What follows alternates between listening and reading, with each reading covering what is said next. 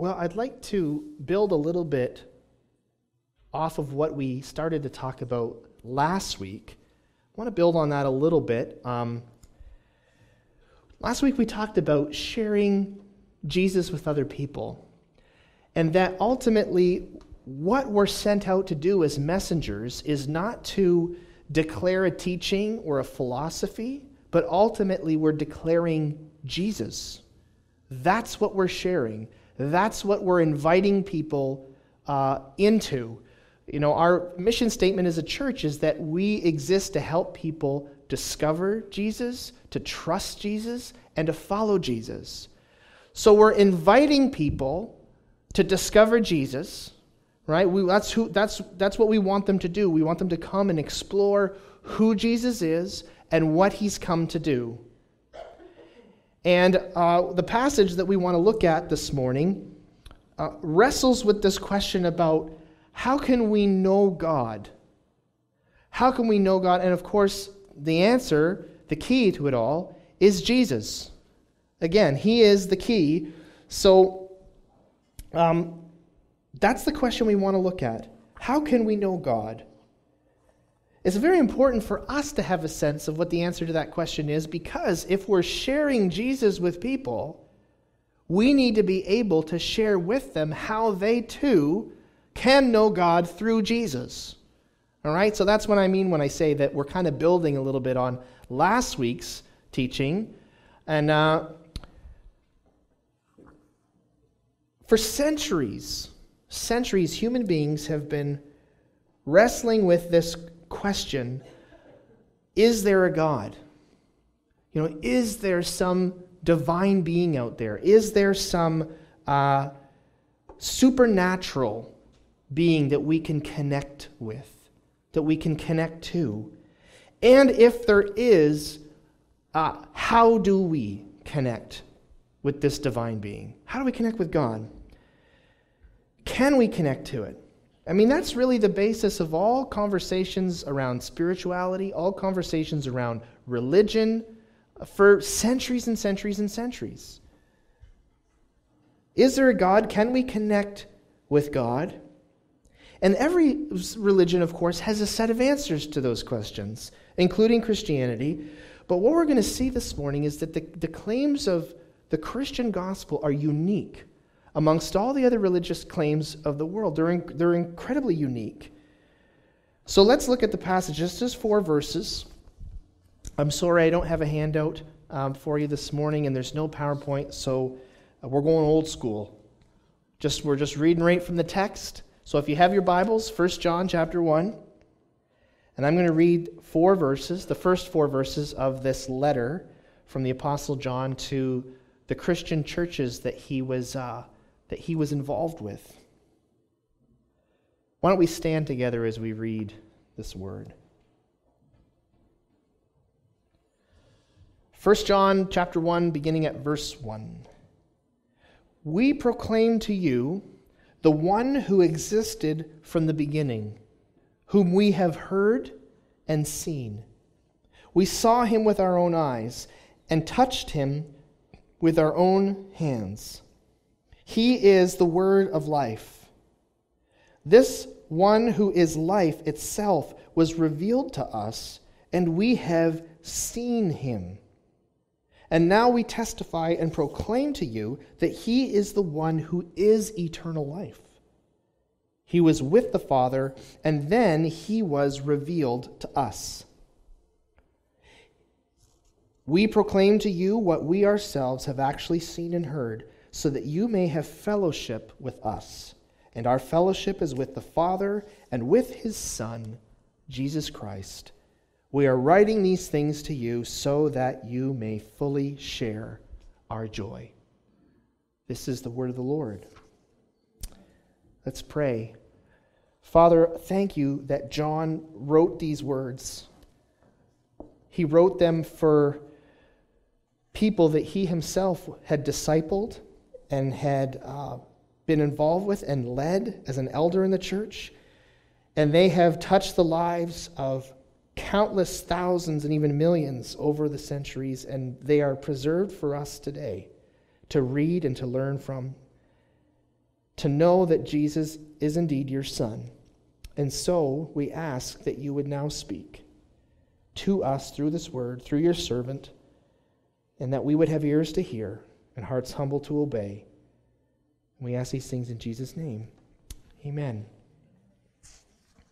You may be seated. These verses are loaded with all kinds of things we could talk about. I've been reading again one of my favorite preachers, Martin Lloyd-Jones, who was a preacher in Britain, actually in London, at a church called Westminster Chapel. Back in the 40s, 50s, and 60s, he was there. And a bunch of his sermons have been, transcribed and put into books. And he has one where he preached through the book of 1 John, and I think he took like a year to do it. And of course, 1 John's only 5 chapters, and he preached, I don't know how many sermons, like a couple dozen sermons just out of these first 4 verses. So there is just a ton here, and we can only look at a little bit. But in this idea of knowing God, there's 3 things that we can look at this morning. 3 things John shows us is that God can be known, that God wants to be known, and then he also shows us how we can know him. That God can be known, that he wants to be known, and how we can know him. So let's look at that first one. God can be known. If we were to ask John the question, can God be known? Of course, he would answer an emphatic, yes, he can. Now, what's interesting is that there's been a number of religious gurus and philosophers and teachers over the centuries who have said yes to this question, can God be known? They've said yes, but John's yes is a very different kind of yes.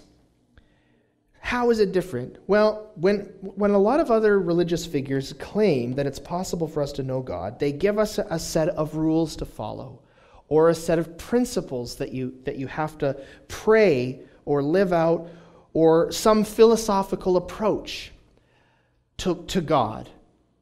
So there's usually a list that accompanies it. Do these things, meditate on these principles, embrace this philosophical teaching, and you'll have some kind of a spiritual awakening or breakthrough or some kind of divine connection. But it's very interesting that John, he doesn't give us any of those things. He doesn't give us those things. He doesn't give us rules. Although he does talk about God's commandments in the very next the very next chapter, chapter 2. He doesn't give us a philosophy, and he doesn't just give us some principle to meditate on. You know what he gives us? He gives us a person.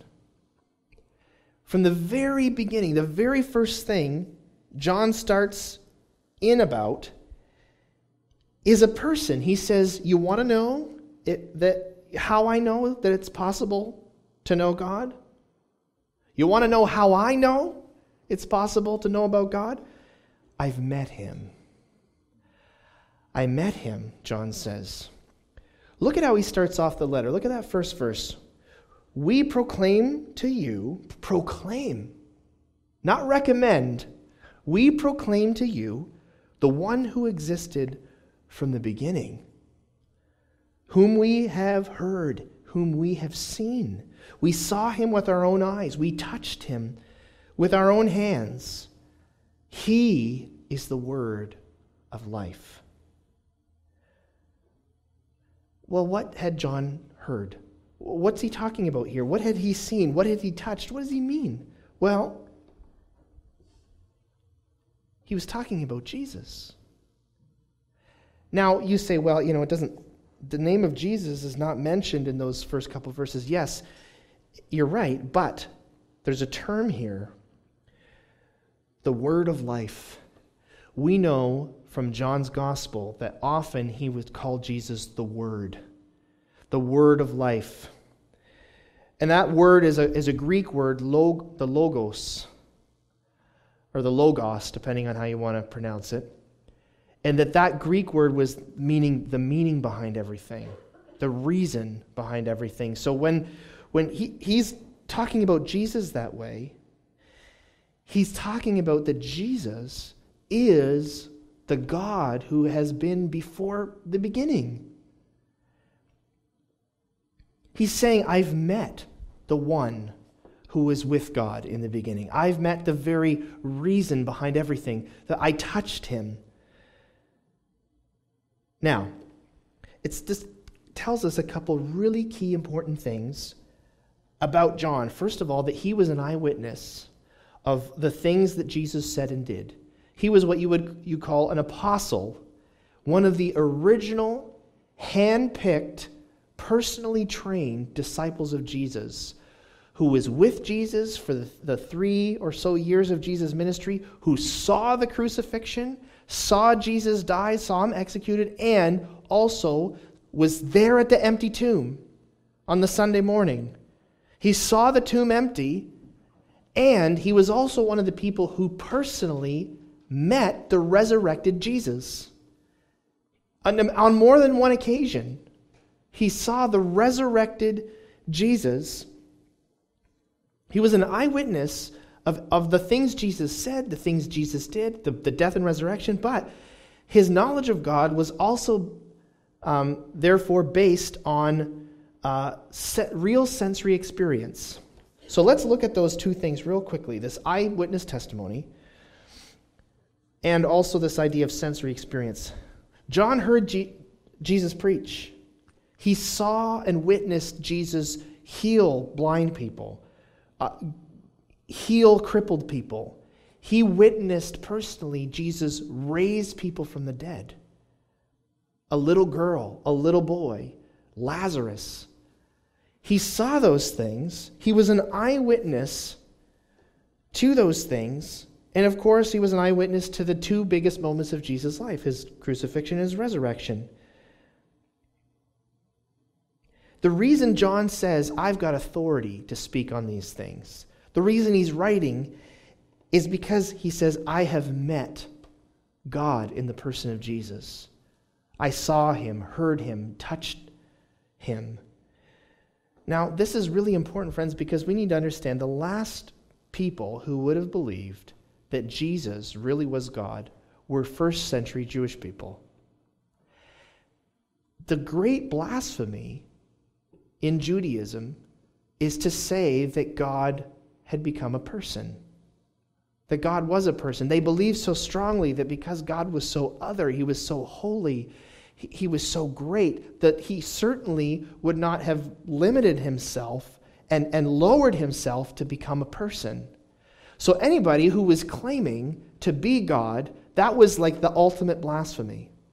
The ultimate blasphemy was to say that you were God. And of course, we see Jesus over and over and over again saying, not always directly, but often in very indirect and actually very powerful word pictures, Jesus is constantly claiming to be God. He's constantly doing it. In fact, Jesus' claim to be God is the thing that got him killed. That's the thing that in the end, that's the thing that, the nail in the coffin, the thing that seals the deal when he's finally before the religious teachers. And they said, are you the Messiah? And he says, I am. And I tell you the truth, that from now on you will see the Son of Man at the right hand of God. He says, from now on you're going to see me high and lifted up, equal with the Father. And it says the high priest tore his cloak and he said, that's it. That's it. What more testimony do we need? He's a blasphemer. Kill him. Execute him. The only reason John and the other disciples believed Jesus really was God is because they saw these things and they saw him risen from the dead. Their testimony as much as it seems, there's so many people over the years have tried to say that, well, they hallucinated. They got themselves so worked up. They were so overwhelmed in their sorrow and their grief, they just made up these stories. Friends, you can't make up stories like this. And you can't spread stories like this and get other people. These first century Jews would not have been able to get other first century Jews to believe them and follow them unless this really happened. There's so many things we could talk about the reliability of their testimony, but they saw it. They were eyewitnesses.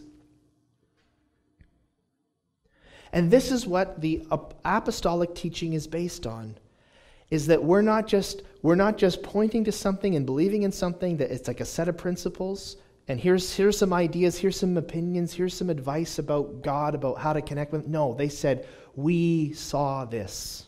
We were part of it. We heard it. We touched the risen Lord with our hands. Their testimony was based on eyewitness objective truth that they saw and experienced. And that kind of leads to this next part about sensory experience. John doesn't say, I've had a vision.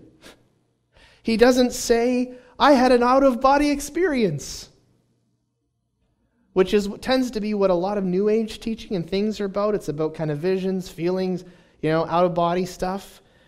And of course, what's the problem with that? We can't substantiate any of that, right? It's so subjective. But John doesn't start that way. He doesn't say, we had a vision.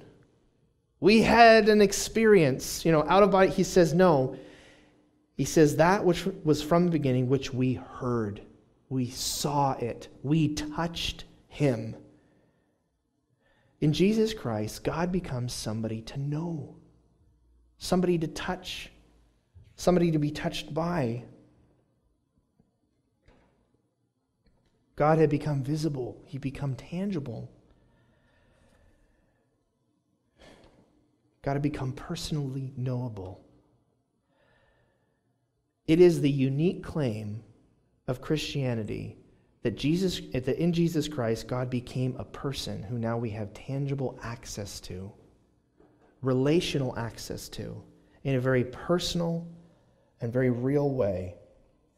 And that is important, friends, as we're sharing the gospel with others, as we're introducing them to Jesus, that is the central claim we're claiming.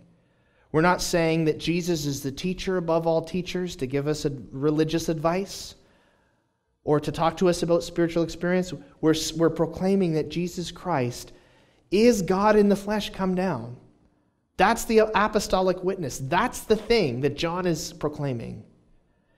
And so that's got to be key. If you're ever talking to people about Jesus, it's not conversations about rules. It's not conversations about, just religious experience. It's conversations about a person in history who's entered in, whom the apostles saw, heard, touched, and it was real.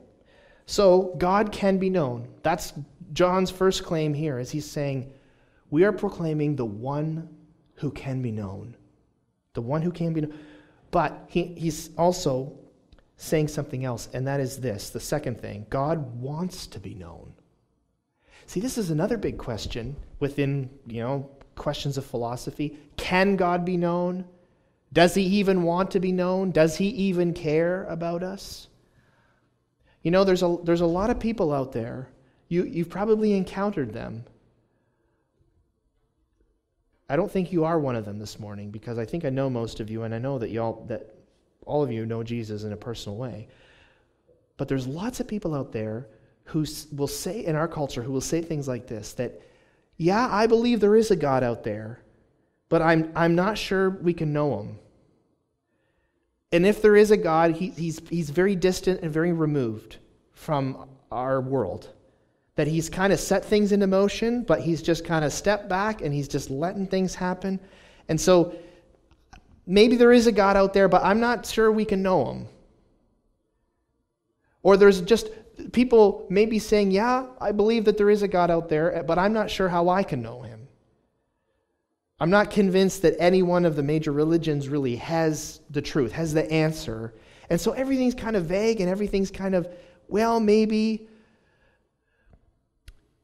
The claim of the gospel, though, is completely unique and different, because here's what it's saying. It's saying that God himself has revealed himself to us. Has revealed himself. He has taken the initiative. And this is what is so key, friends. It's so important, and it's something that's unique to the gospel that you need to understand whenever you're talking to other people about your faith. And that is that in the Bible we have God's self-revelation. And really, think about it just logically for a second.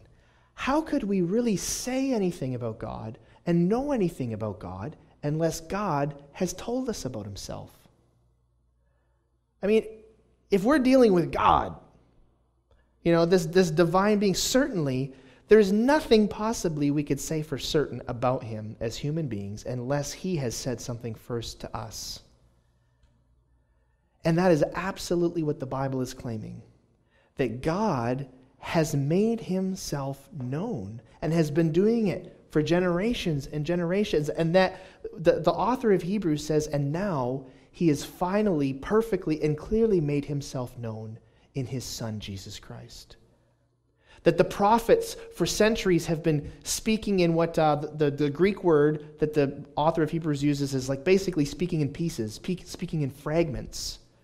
That each prophet, that's the great thing, is that as you read the prophets and as you read the law of Moses and everything, you get the kind of full picture of God, because each of the prophets tend to emphasize certain characteristics of God.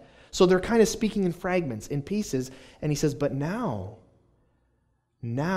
he has spoken to us through his Son, in whom all the radiance and glory of God dwells. Now we get a personal revelation. If you want to know what God is like, God himself says, I have shown you in my Son. And Jesus himself claims, there's a moment when he's talking with his disciples in John, I think it's chapter 14, and he says, it's time for me to go. I'm going to be crucified and I'm going to ascend to the Father. He says, but don't worry, I'm going to send the Holy Spirit. And Philip finally says, just show us the Father, and that'll be enough for us. And Jesus says, Philip, don't you know me after I have been with you all this time? He says, if you've seen me, you've seen the Father. I am perfectly making known to you and fully making known to you who the Father is. And it's not just that Jesus is like God, but that God is like Jesus. If you want to know what God's like, you look at Jesus. See, that's what we're pointing to. That's the revelation of the Bible, is saying God has revealed himself to us in the person of Jesus Christ. That we can know him in Jesus and through Jesus. He can be known. He wants to be known. He invites us to know him. And this is the amazing, unique claim of the Christian gospel. No one else is saying this.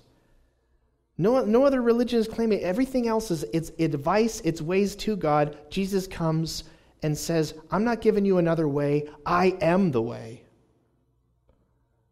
I am the one that everybody else has been trying to talk about. I am coming and I am showing you and revealing the Father to you.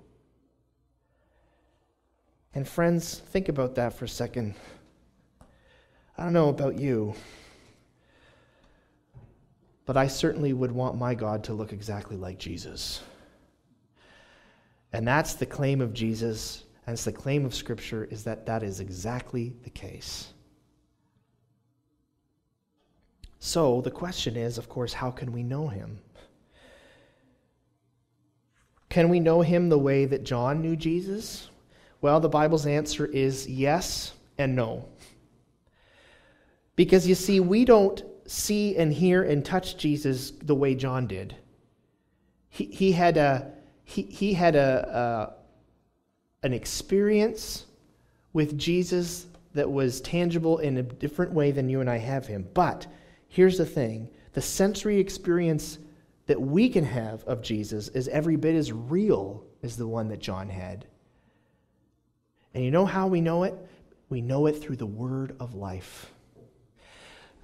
The gospel claim is that Jesus himself is the word, and there's some when the word is declared, when the proclamation of Jesus is made, the promise of Scripture is that something that is just as real and as profoundly life-changing comes upon us. You know it's God. You can't not know it's God. That it's so profound that when the gospel comes upon us and converts us, because remember, that's the claim of the gospel. We don't convert to it. It converts us from the inside out. God's power comes upon us by the Spirit and starts to change us. We don't just kind of decide one day, I'm just going to be a Christian now. The Bible says everything up until that moment, the Holy Spirit's been drawing us close, has been drawing us in, has been working on us, has been preparing our hearts so that when the gospel's finally proclaimed and our hearts are in the right place, boom, the penny drops and bang, something happens that's so profound and life-changing. And that, friends, is what we're proclaiming. That's what we're sharing. That's what we're inviting other people to hear. It's not come and hear about this new teaching. One thing that's kind of happened a little bit in the church, and I don't think we meant it to happen, but it happened, was we became people so focused on living out the Sermon on the Mount. Living out Matthew 5, 6, and 7, love your enemies. Pray for those who persecute you, don't lust, because it's just as bad as adultery. Blessed are the poor, blessed are the peacemakers. We became so focused on the teaching, we forgot about the teacher. We forgot about the one who's at the center of it all. The only way you can be pure in heart is if the one who is pure in heart has purified you and is in you. The only way you'll run after him and pursue righteousness and hunger and seek after righteousness is if the one who is righteous and pure is in you. The teaching of the gospel is the person of Jesus. Paul's saying it, John's saying it, James is saying it, Peter's saying it. It's all about Jesus. Do you know that? Is that real to you? When you have conversations with other people ever about your faith, what is the focus? I was asking us this a little bit last week. What's the focus? What are you sharing? What are you pointing them to? One of the things I've committed myself to whenever I'm talking to people about faith is that no matter where the conversation goes, I'm going to point them back to Jesus. Friends, there's lots of doubts and there's lots of questions. You may have them. You definitely, your friends and your family who don't know Jesus have them. And they're good questions. Some of them are questions about what seem to be things that contradict themselves and what the Bible says. Which when you look deep enough, it's really not contradicting, but surely on the surface I understand, and I've come to see why people have issues there. But whenever I'm talking to people, I'm always trying to say, listen, this all hinges on Jesus. It all hinges on him. And if he really is who he says he is, if he really is Savior and Lord, then everything turns on that, and everything else is peripheral. Everything else is off to the sides. It's about him, and that's exactly what John's saying here. We saw him, we touched him. The word of life is in us now and has changed us. Our fellowship is with the Father and with his Son, Jesus Christ, he says, and that's what we want you to share in. And the moment you've got that, then your joy is going to be complete. Then your joy will be full. So how can we know him? Well, you need to understand, of course, who Jesus is and what he's come to do. Back in the very first part of John's gospel, he says, the Word became flesh and made his dwelling among us. Eugene Peterson's translation in the Message says, God moved into the neighborhood. God moved into the neighborhood, and we've seen his glory, the glory of the one and only. You've got to see his glory. There's the word here in these first couple verses. It doesn't come through, the contrast doesn't come through so clear in this translation, New Living Translation, but it talks about, says, we saw him with our own eyes and we touched him.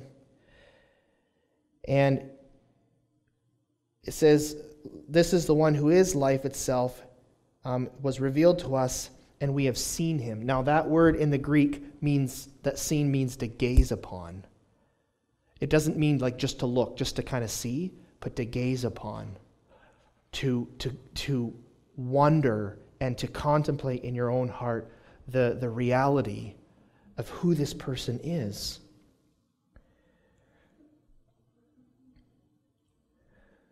You've got to look and see that Jesus, he's more than a teacher.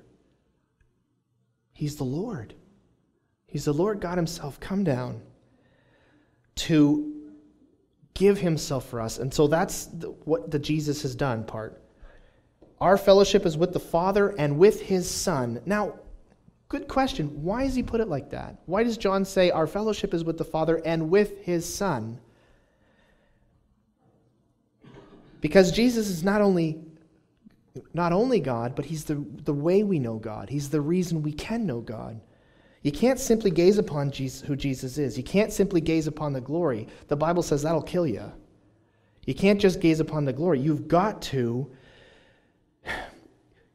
gaze at what it costs Jesus to give you fellowship with God. Friends, what happened on the cross? When Jesus cries out, my God, why have you forsaken me? What's going on? For the first time in his life, Jesus cries out for God, and there's no answer. There's no answer there. There's no one on the other end of the line, so to speak. Jesus is cut off. He's experiencing a type of relational separation. The fellowship, the intimacy that we so long for and that Jesus had in that moment, he's crying out because it's lost. Jesus Christ on the cross lost that intimacy with the Father so that you and I could have it. And that's how we know. That's how we know we can know him. Because Jesus says, I will come into that place where you are of being cut off.